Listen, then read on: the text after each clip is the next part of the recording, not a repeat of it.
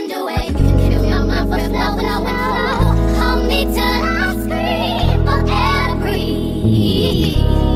And wash me over until my will runs dry.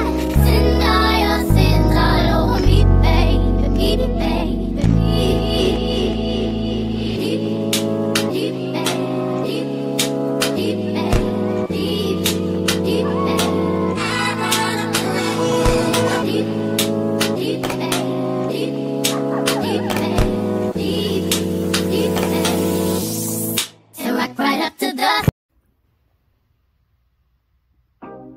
Hey y'all, how y'all doing? How y'all feeling? I hope all is well with you. Today we're covering Love and Marriage Huntsville.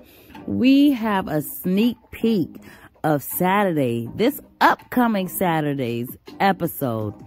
And baby, whoo, it does not disappoint. But before we get into it, please take this time to like and subscribe to this channel. Now let's get into it. Because Marsau called himself trying to call out Mel, asking when she ever took ownership of anything. When has she ever taken accountability? And I have those very receipts for you, Marsau. You asked for one, I'll give you two, and then some. Now let's get into it. What y'all did do, let's have a real conversation about it. When that thing happened, it took the two of you to call me and say, I don't think you understand what happened, let's fill you in. Yeah. And that's when I said, well, we have to really discuss it. And that's when we all said, in order for this show to move forward with this very sensitive issue, y'all have to really talk about it. And that's how the comeback group meeting came. And it was nice to see the six of y'all meet up with each other to talk about it. I have a question. How could it have been a calm conversation when you was on live? I'm definitely not about to respond to nobody who sit up here and defended her mama for talking about my kids back to back. So I definitely ain't about to sit here and respond to her. I told her it's not right, but because I know my mom, I know her heart, I understand some of the things she said and how she say things. I didn't think I was talking about a child. I just said, go find your baby daddy. I'm sorry I said that part, but she came to me wrong. Melody, she just apologized. How do you feel about what Wanda said in her apology?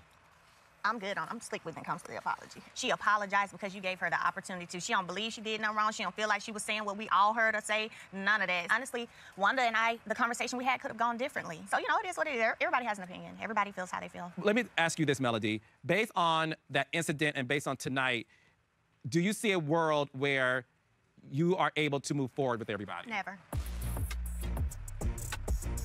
Never. Nope. We're trying to operate in a place where people aren't willing to be honest, where people aren't willing to be held accountable. It's their responsibility. It's just not. No. Have you ever held accountability for anything, Melody, ever? Like, I'm talking to Carlos. I don't hear nobody but you. But I would love for the conversation to take the role back and see if Melody ever held accountability for anything ever in any situation. What do you have to say to that?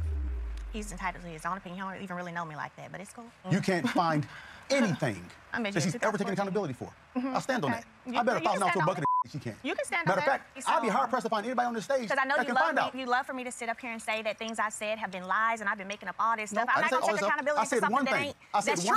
Now, Marsau, you said, can someone name one time that she's ever taken accountability? Just one time. I want my money, Marsau. Here's your one time. Is there an apology that makes it better? I'm sorry, I didn't mean it to hurt your feelings. I like that, actually. And I can do that. You know, for me, I will say that I apologize to you for things I've said that have been hurtful to you. Because at the end of the day, I don't want to bring another woman pain or hurt. So I do apologize. I'm kind of shocked. And Marsau, I'll raise your one and double it. I hate to see us at this place, too. Before we took the break, I felt like I wanted to cry because I'm like, this is a lot. So I get her feeling that. And I'm sorry that you feel that, you know? Because like you said, we were close friends that hung out all the time. So, you know, I apologize for my, you know, involvement in the friendship not going the way it should go. You know, because at the end of the day, I can be honest and say, yeah, I've said some things too that were hurtful. And, you know, I apologize for that. That was never my intention, is for us to be at this place. Thank you, Mel, for apologizing. I received that. Yeah. I do. That seemed heartfelt, too. Yeah. And I definitely... Did you forget that, Marsau? You were sitting right there. But you know what? I need you to stop with this facade. because you know exactly who it is that doesn't take ownership or accountability for their actions. Yeah, you know, your wife. And I'll further prove that because you said it on multiple occasions.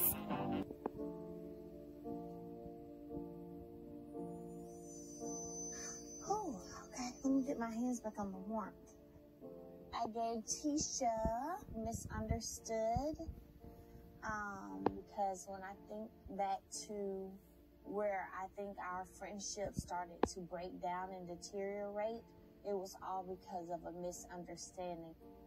She told me that she thought that I had a problem with her because I wasn't available. I wasn't hanging like I would, or me and her getting together doing things. I didn't have a problem with you then at all. I had my own going on. And so, yeah, I feel like that misunderstanding really started a whole lot of stuff. All right. What is your response to that?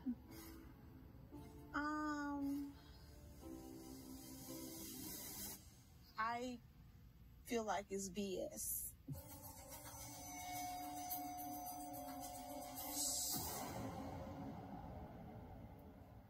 And this was your response to this, Marsau.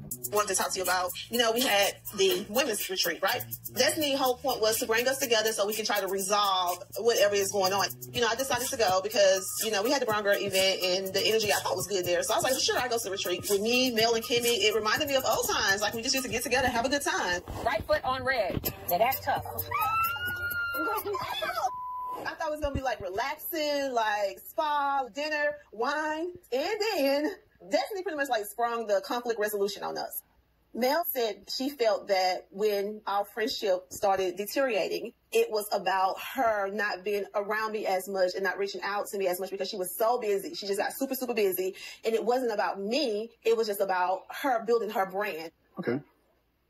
Yeah. Wrong with that. I call BS on it. And I think I just messed up the whole event after that. To me, I feel like Mel is a liar. I can't move forward with her until she's honest about it. So let me ask you a question. Do you want to move forward with her? I thought I did. Like, why? I don't want a friendship. I just don't want us to be arguing. So why did you start an argument? I didn't start the argument.